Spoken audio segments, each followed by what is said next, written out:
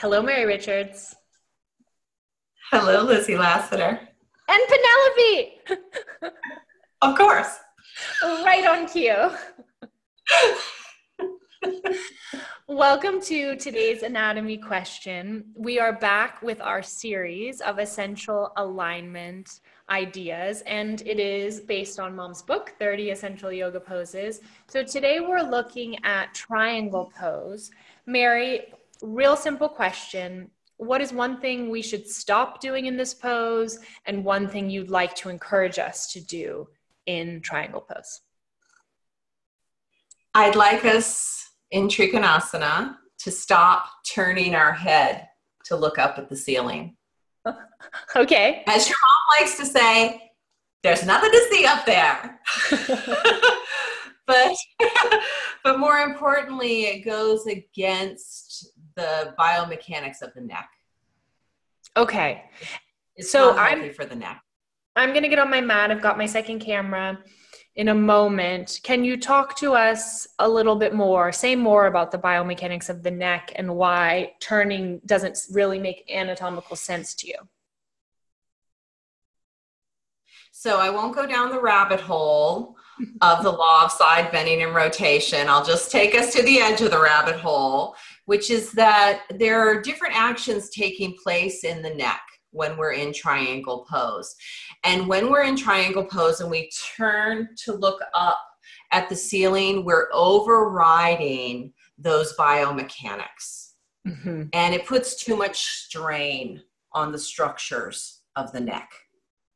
Okay. And I have this idea that asana, that we are able to stay in an asana until time disappears and we enjoy it. That's what I want for us. Yeah. So the law of side bending and rotation has a lot to do with scoliosis, right? It does. It's talked about primarily in the context of scoliosis. It's something called Fryette's law, the law of side bending and rotation. But it really has a huge impact as well on the neck, because the upper cervicals, when we side bend our neck, lateral flexion is what it's called, there are different actions that are taking place. The upper cervicals move one way and the lower cervicals move another.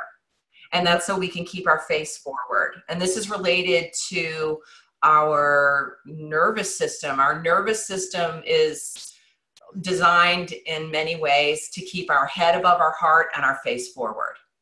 Yes, and I remember learning about this. Mom talked a lot about this in the scoliosis module of our experiential anatomy back care course, which is so fantastic. It's not always available because we run these experiential anatomy courses live. They're live online courses. So we open enrollment and you can jump in, and then we work with a group of students to move through the material. So keep your eyes out for the back care course. The best way to get all that information and get notified is to go to www.experientialanatomy.yoga.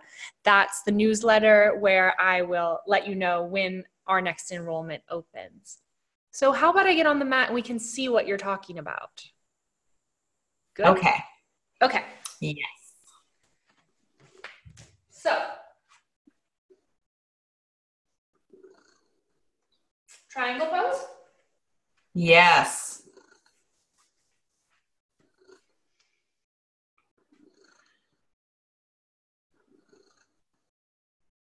So the first thing I want you to do is just notice where most of the weight is in your feet. Yeah. Because what happens in the feet also happens in the neck. Yeah. So we want 2/3 of the weight in the heels. And just allow your pelvis to find its position. And now go ahead, Lizzie, and turn your face up toward the ceiling. Look up.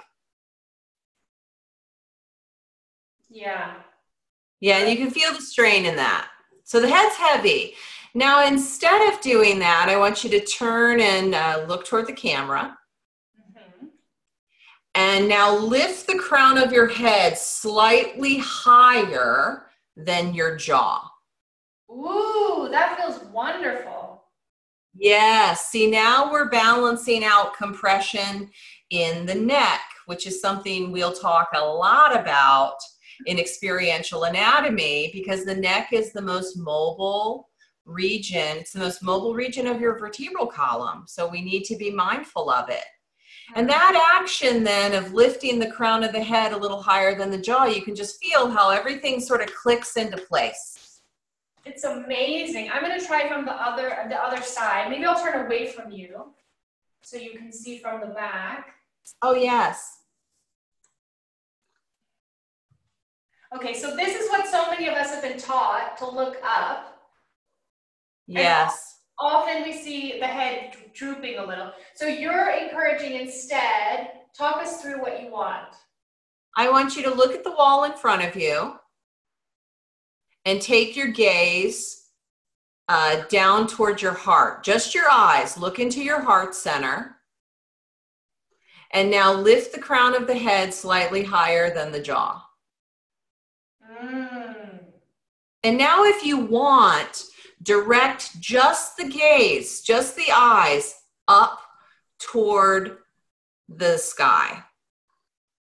So you adjust your eyes, not your head.